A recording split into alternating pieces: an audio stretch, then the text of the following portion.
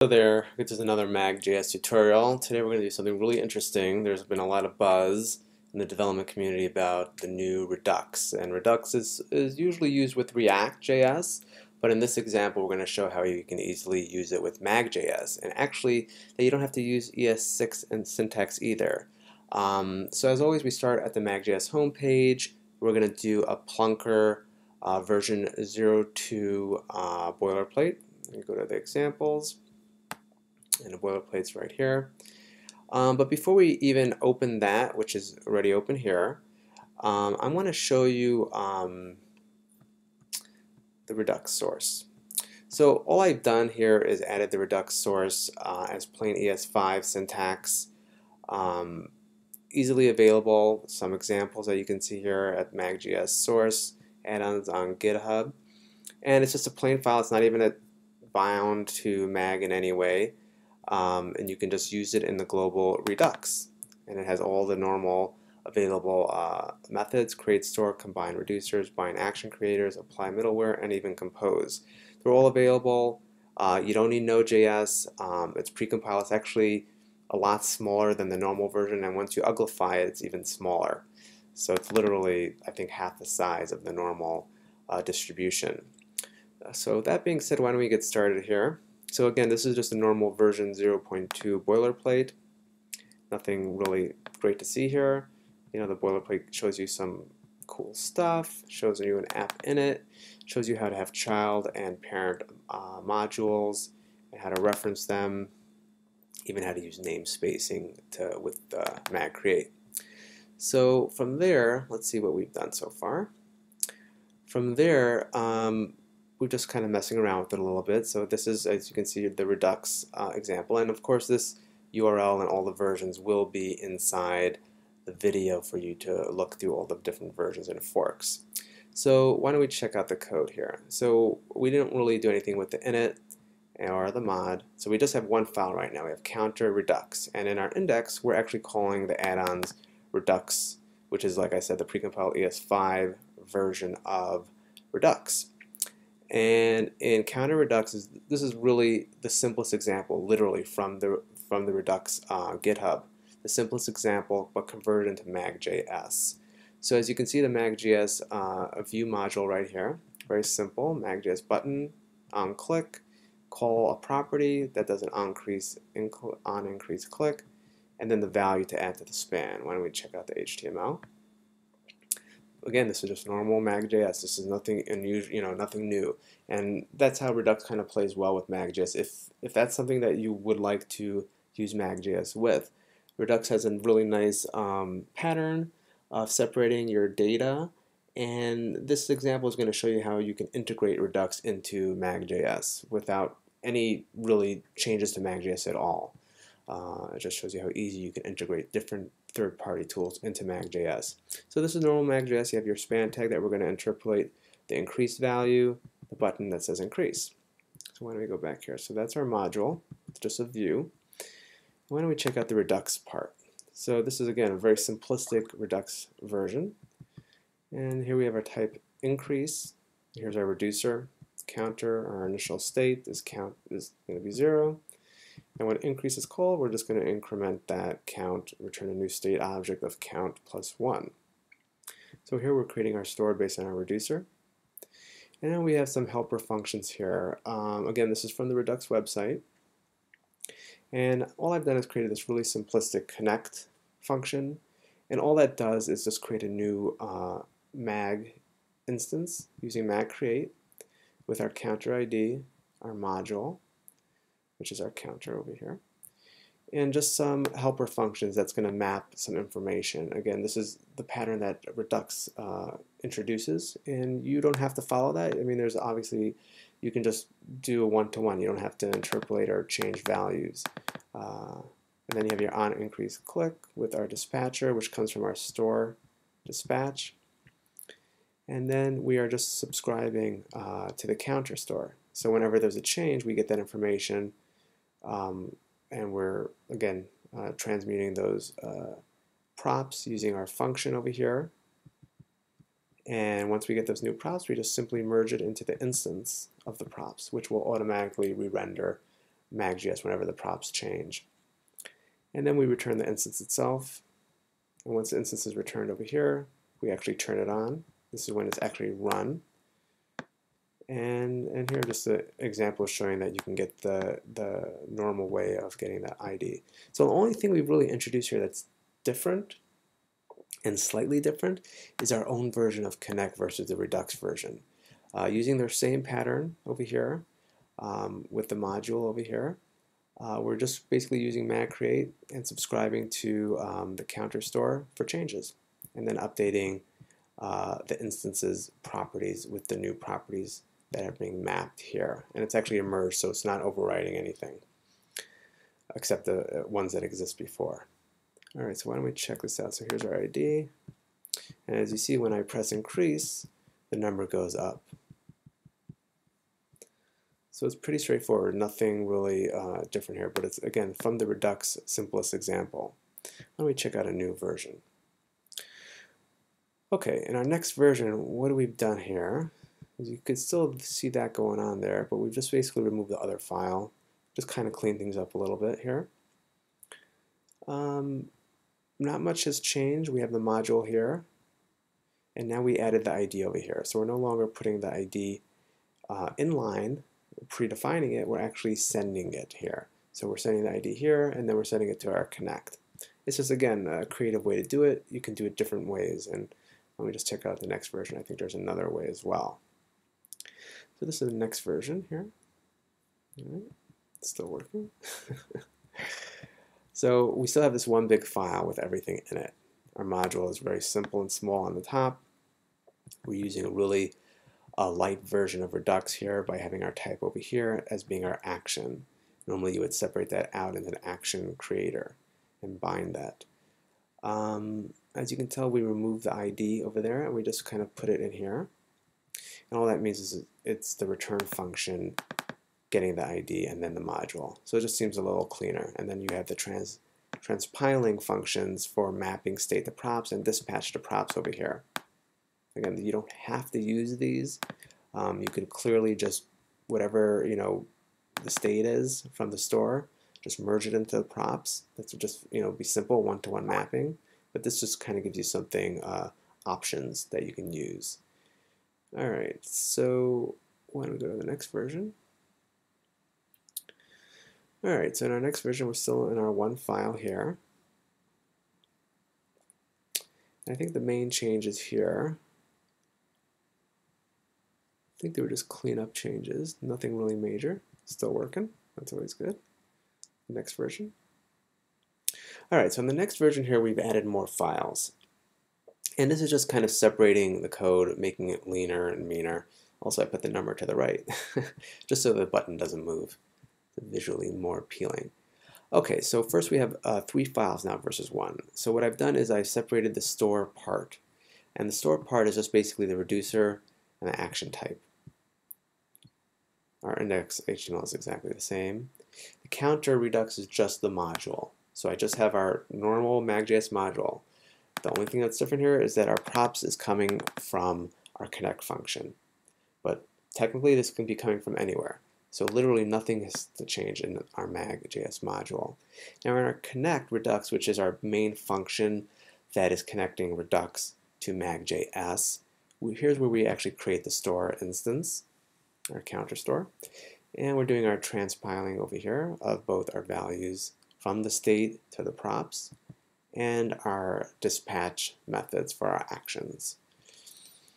Again, some people might find this as overkill, and you really don't have to map anything. You can easily remove these and just basically say whatever the state is, put it right in here. So basically you don't have to map it at all. You can just grab the counter store state and merge it into the instance MagJS instant module props. And these you can just literally call directly. You don't have to, basically all we're doing is creating a layer on top of them. So it's not necessarily not directly necessary at all. You can literally just map them directly to the props that are being initially set, and that's where the mag dispatch to props is being called. All right, so I think those are the 3 new files. Why don't we check out the next one? Alright, so we still have our three files, but the only thing that's different is that I'm introducing more reducers. So basically our store is growing. We have more functionality. It's in the same app, as you can see here. It's just something else. So we have now input field and an add button to add some user input data. Why don't we check out our store Redux and see how that's changed. So we've added a few new things. We've added different types, as you can see here. And we have our actions separated. So we don't have actions and types put together anymore. We've separated them out. And this will allow for action creators to bind them. So here's our first reducer, our counter. We've added another method, decrement. And we still have our increment over here. We have our different types. We added our new todos reducer. Now, once you have your reducers and your types, the next thing you would normally do in Redux, you don't have to, as we saw in our earlier example, but you can, which would make it more verbose, but also more descriptive and readable. What we've done here is we basically added our add to do action, our do count up. As you can see, all they are is a description of that specific type's action in the reducer. And here you can see we're passing some data as well. Text goes to text. Once we have our reducers, we combine them. So this is creating a larger state object, which will have then two sub-objects. One will be counter, and one will be to-dos. And all the state of each of those will be underneath these. So before we just had count, now we're going to have counter.count. Okay? And here we're creating our store, and here we're doing our new Redux bind action creators. And all that's doing is taking all of our actions and binding them to our dispatcher. And that makes it available here. So now if we go back to our Connect Redux, you can see our action creators are being used for the mapping. So nothing much has changed except that. We have a lot more information. We have two stores now. And well, we have one store with two sub trees, and this hasn't changed at all. Okay, and you can see in our console we're printing it out here. Count. And let's see if the add is hooked up yet. It doesn't look like it. Why don't we go to our next version? All right. So in our next version, we have some. Let's see what's changed. In our Connect Redux, notice how we're doing state counter.count. Before, because we have a tree now that we've combined with the combined reducers, so each subtree has its own property on the main tree. And there you can see it being properly displayed. Let's see if the add is working yet. No, not yet. Alright, well, that's the same. The store has, it always has to return a new object in Redux. They maintain state by changing the state. So no two states are the same. They don't equal the same. That allows for the history, undo, redo, time travel, and all that fun stuff. So this all looks pretty much the same here. All right, let me go to the next version. All right, so in our next version here, you see we're adding the list already. We have a list of, I guess, our to-dos. These are going to be that we're going to add to-dos to. Why don't we go check out the store? So in the store, we have our default object because it's sometimes called on init. You always have to return some object, so it can't be undefined. And it's basically our default value. So here's 0, and here's an empty list. Why don't we go to here, our object here. So here in our input, this is just plain MagJS. We're basically saying for our input field, default to empty. And then on click, when the add button is clicked, call our props on add click, which we've mapped to. As you can see here, on add click, we're mapping to our actions, add to do. Okay, so what we've done with our store is we've globalized a function. So we're encapsulating all the code here. So all these variables are no longer global. And what we're returning is simply the things that we need, which is the store and the actions. So here's our store, and here's our action creators, and that's all we're returning in our Reduxer. So Reduxer returns that, and when we call it, and then we have our store and our actions. And that's how we're using them in our maps here. So here's our actions add to do, actions do count up. So that still works there. Let's see if our add works. Yep, there we go. And just to show you again, the two-way binding part. So this is, again, normal MagJS. Two-way binding is that basically whatever you do in your element selector, you have to first have a default value so you can access it later over here. And then you are actually accessing the user input, the change. And that's, again, auto-wiring that MagJS does for you. Normal MagJS. So, and here, again, this is normal MagJS, is that if you'd say my element matcher is li, whatever my value is, and here it's props to dos, which is coming from our Redux store. Whatever that is, it will add it automatically, just like that. Pretty neat. All right, let's go on. All right, so in our next version here, let's check it out. So our store, again, we've globalized a function to access it. Store and actions will only be called when it's literally called. And I don't think we're changing much in here, but why don't we check out our connect here. So our connect now has the to-dos, value being mapped to properties, that's a list, and counter count. And it's getting it through the reduxer, initialization, store, and actions. And then we're simply mapping it to our instance using our MagJS connect. And here you can see we're defaulting to a new empty value. So because before you start that empty li, now you're not seeing that. Also, I put the list below it here. There you go. Let's check out the next version. Alright, so in this version we added a decrease and an increase button. We put a number in here just to make things a little more visually appealing. Put the input button over here, the list below it. Let's check it out. Also, if you notice that after I press add in the input field, the value disappears. Again, this is just normal MagJS right here. That's the normal element matcher two-way binding that's built into MagJS. Nothing to do with Redux there. Here's where you initialize it. Here's where you get the value at the user input. And here's where you reset it to whatever you like. So we're doing that on click, calling the props on add click, which is then in turn calling our action creator. So now we've also added a decrease here on decrease click. So why don't we check that out? There we go, decrease and increase. All right, let's go on to the next version. I think this is kind of just like tidying things up at this point. If you notice here, we've added bold for the number to make it more obvious. And I think that's pretty much it for this version. Let's just check it out. Yeah, that hasn't changed. This is the same as well. You see our mapping here for our map dispatchers, our action mapping to our props. And here's our store, pretty much the same. Combine reducers, create store, bind action creators, and then we just return the store and the actions. All right, let's go to the next version.